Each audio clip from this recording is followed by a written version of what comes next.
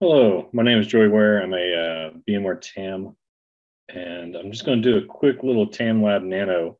This was a question that came up internally.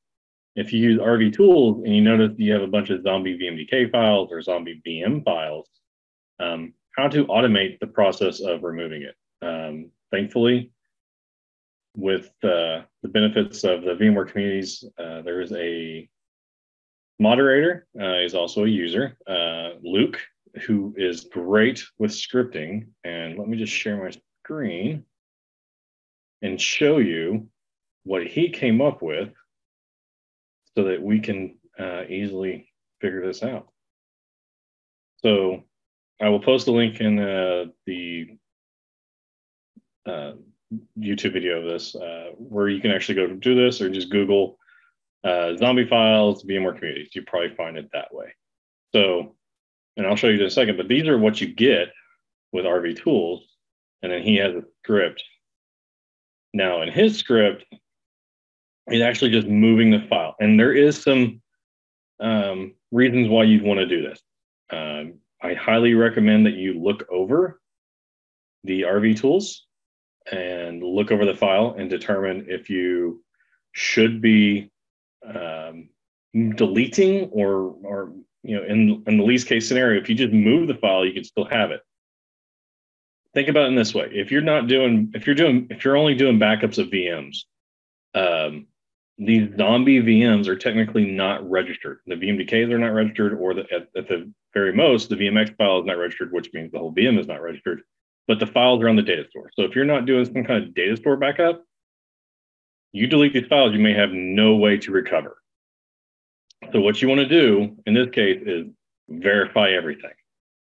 And let me make that caveat: verify before you do anything. I am a VMware employee, but I do not want to be held responsible if you delete a file and then you call support.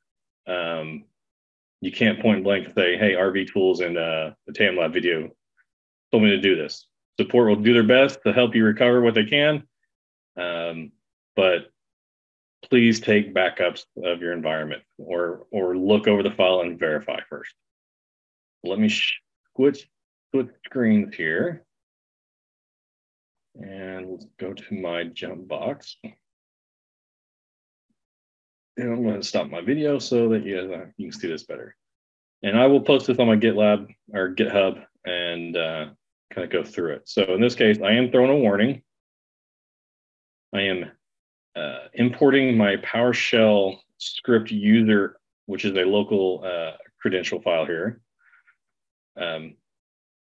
My password encrypted for RVTools. This will be changing after this video, just in case you do somehow get in here. The folder structure, the file that I'm looking for, I'm removing the previous file. So in this case, here's the previous file. We did it 123, it's 139 now.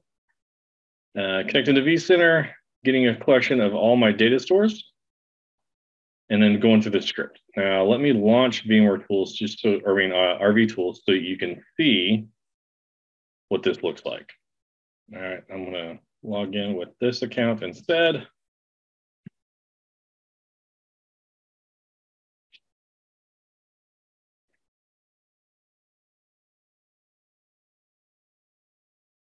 And I'll put the link as well for you to get to RVTools, or just Google that as well. In this case, we are looking for this vHealth tab. And yes, this may take a while depending on your environment. I only have 2 data stores, one being my standalone host, and the second being my vSAN data store on my Intel NUC. It will take a little bit of time. And as you can see, the zombie files here. Now you can tell this, I have some at volumes, I have some content libraries, I have some replicas and templates related to Horizon. And what we are doing here, scroll down again. So we're matching, is a zombie VM or a zombie VMDK, but I am not matching a replica at volumes, content library, and the CP template. in the off chance that you have that in your Horizon environment, you'd want to keep it, or if you're doing content libraries.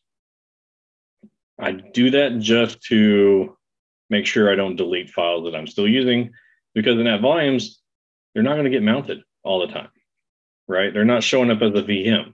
And I definitely don't want to delete those VMDKs because I do not want to have to reinstall everything. The first part of this script, we are looking for a zombie VM. And if we go back to RVTools, let's scroll down right here. So this looks like a zombie VM. And what that means is this VMX file is not registered. This VM, this is a template. I'm not going to look for zombie templates either. I don't want to mess with those.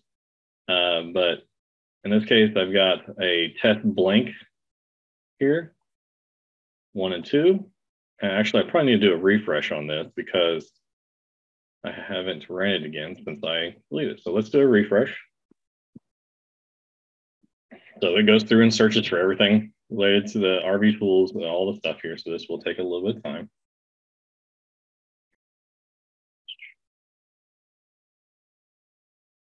Okay. So yes, now those, okay. And then all the other stuff that RVTools looks for, right? In this case, I'm also going to create some zombie files again.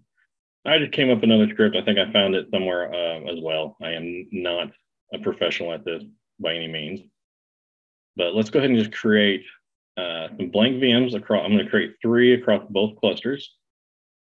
So this is my standalone. This is my vSAN. And then I'm going to create a zombie VMDK file. So what this is going to do is going to map or create a new hard disk against this VM, and then it's going to remove it.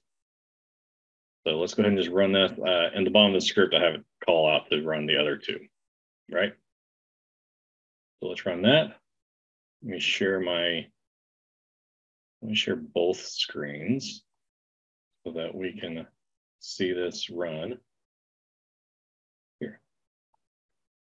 So I'm in my vCenter. It's creating the VMs, 1, 2, and 3, and then it's removing them. Go down to here. It should create 1, 2, and 3 on the vSAN, and then it's going to remove them. And then now you should see the JWCA, there it goes, router, creating it, and then it's going to delete it. So if I go back into the data store, all that's done, and just to prove, there you are.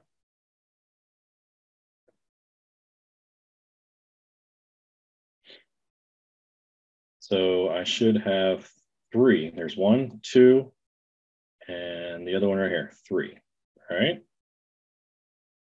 1 in this scenario is the actual one, just because I've created and deleted something in the past for this VM. Actually, 1 is, and we can go back and verify. I'm going to edit. So VM hard disk 1 is actually 2. Hard disk 2 is actually the one just regular. Okay. Now we're going to run the script to actually remove those zombie files. And you're going to notice I'm not running VMware Tools again. I am not, or I'm sorry, RVTools again, because in this script, I actually have it where it will run it for me and then save that file off so that I don't have to keep doing it. So here, I am deleting this file because I don't want to, I'm kind of using it as a wait mechanism to not go forward once that file is created and then move forward. And that is right here. So when the file is created, I'm going to wait 10 more seconds and then I'm going to move forward. So let's go ahead and just run this whole script. Put my defaults warning out there. Again, VMware is not going to be held liable. Please do this at your own risk. Everything. So you're seeing RVTools is running in the background. It's not launched. It's actually just running as a task or a process.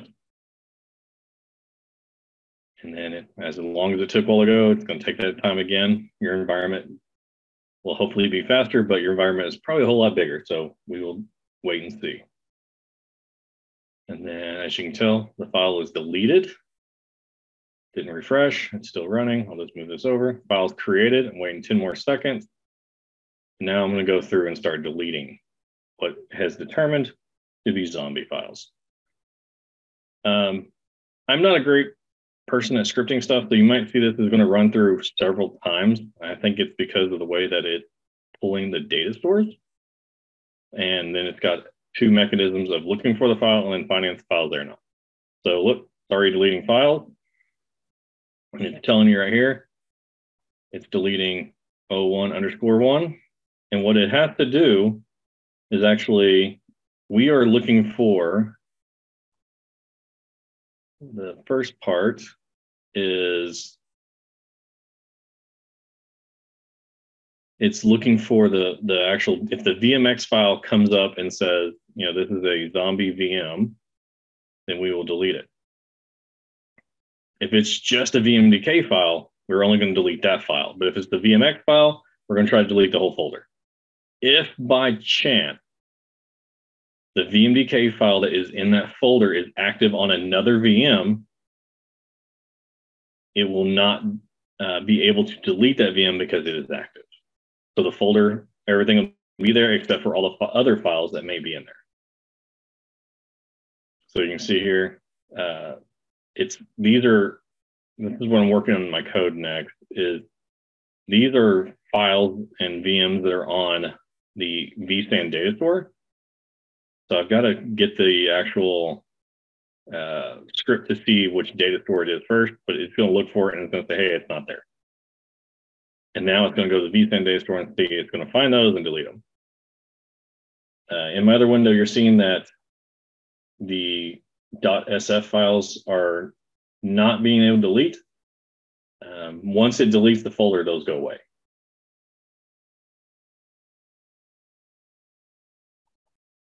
And then, as it said, it's deleting the VMX files, which is deleting the folder.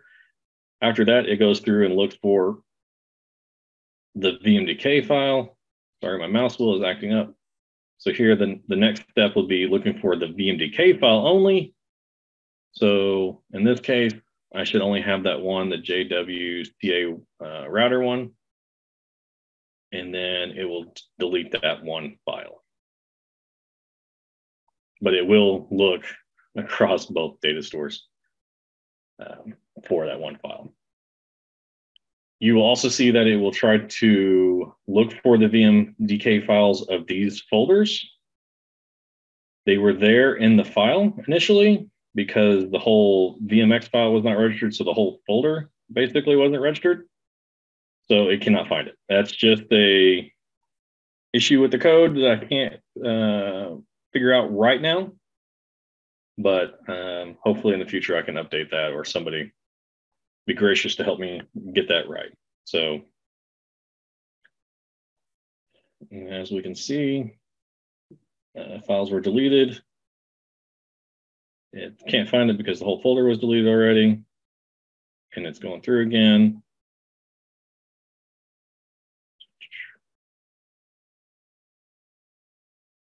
And then it's done.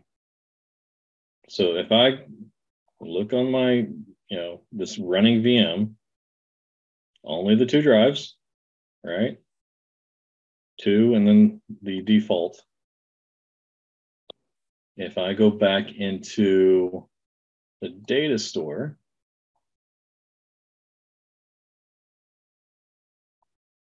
let me block that. If I go back in the data store, those test VMs, these are ones I need to get rid of because they should be already deleted. But if I go back in the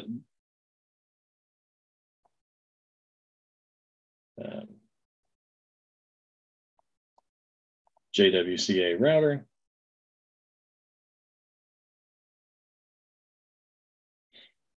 there's 2. There's no 1. 1 is the one that was a zombie VMDK. Here's the default. That's the only 2 VMDKs. Before we had 3. And if I go into here, my other data store, again, these are ones that were in here before. I just need to delete them. So hopefully this works out okay for you. We did not look for the, the flat.vmdk. So that is probably another update I need to do. These are ones I just need to previously clean up. But the 3 that I created initially in my other script, they're all gone. So hopefully this script will work out for you. Again, please test out in a home lab or a lab environment that you have before proceeding with this. Thank you.